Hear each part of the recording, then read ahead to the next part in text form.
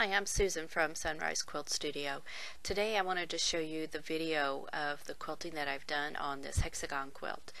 I have done more research on this quilt and found out that the name of this block is a spiderweb block. Now when I did the original research, I just looked up words like hexagon and quilt, and I was coming up with grandmother's flower garden quilts. And then this morning when I was looking at the block, I decided that it just looked like a spider web, so I looked up spider web, and there it was. There were several different variations of this block in the way that they are set and also in the way that they are put together. Some of them are more are octagon shaped instead of hexagon shaped, and a lot of the settings are different. This is the only one that I have seen set like this in the photographs that I saw online, but I'm sure there probably are other quilts just like this.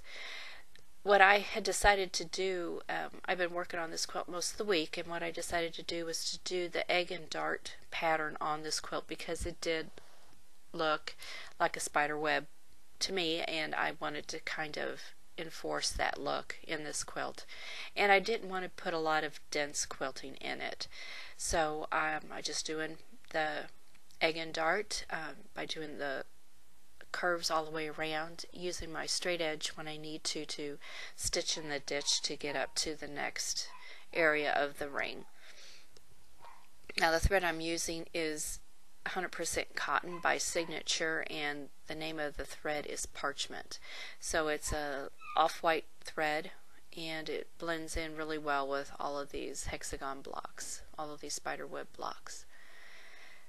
The timing on this, I did time the quilting, and I can get through one of these blocks in just about 2 minutes, so it's a really fast pattern for this quilt, and it went pretty smoothly. I did use the stitch regulator on here so that I could stop when I needed to and reach for my ruler and get up to the next level of the rings. Now since this is a spider web pattern, the flower in the center probably doesn't really go with this. Probably would have looked just as well if I used a continuous curve, but I wanted something a little bit floral in the quilting design since there are a lot of floral fabrics in this quilt.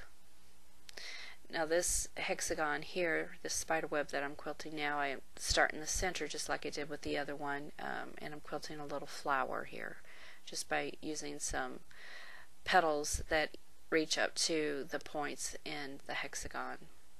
And then I'll break my thread and I'll start doing the egg and dart quilting in each of the rings.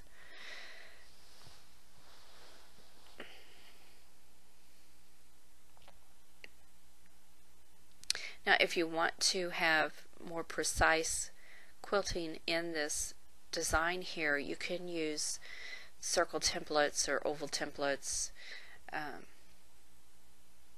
or an arch template, a curved template to do this. The thing is that you would probably be changing out your templates quite frequently because as the rings go out from the center they get longer, and to do your curve from one point to the next you need a shallower curve but a bigger template. So this is a design that just with a little practice you can get the hang of these curves pretty easily. And it's just going around and get up to the next set of rings and doing your arch.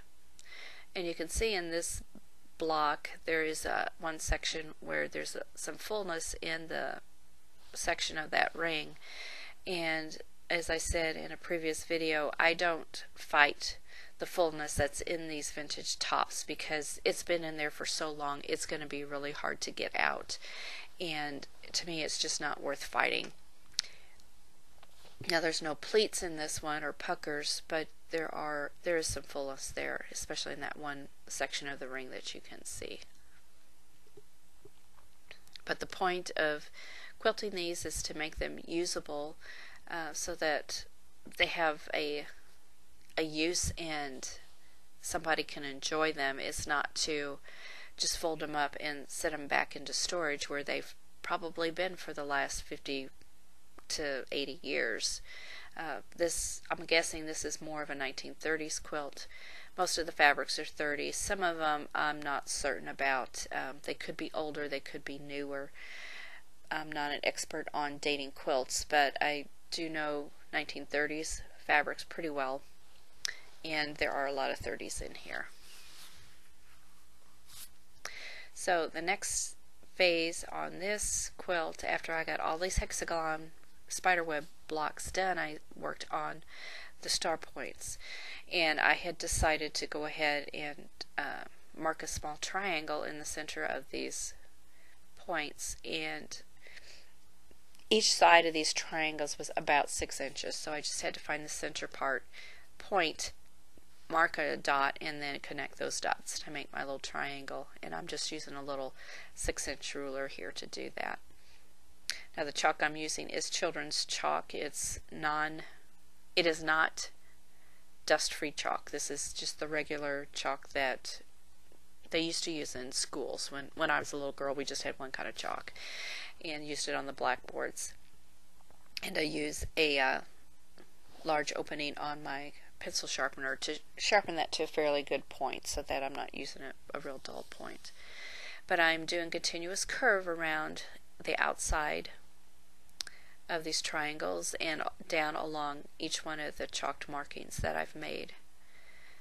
And this way it is symmetrical. It doesn't matter what, it doesn't have to be directional. If I had a directional pattern quilted into this, it would start looking kind of awkward, because each one of these little star points is connected to another hexagon, at least 2 other hexagons. They're connected to 3 hexagons altogether. So to get that to look like it belongs, it has to be a non-directional pattern. So I decided to do this continuous curve. And the thread color I'm using here is called Dolphin, and this is also by Signature, and it is 100% cotton. And then when I get done quilting, I use my, this is a fabric brush, a lint brush, and I just brush that chalk away, and then we're all done. And then I have some photos here of the finished quilt.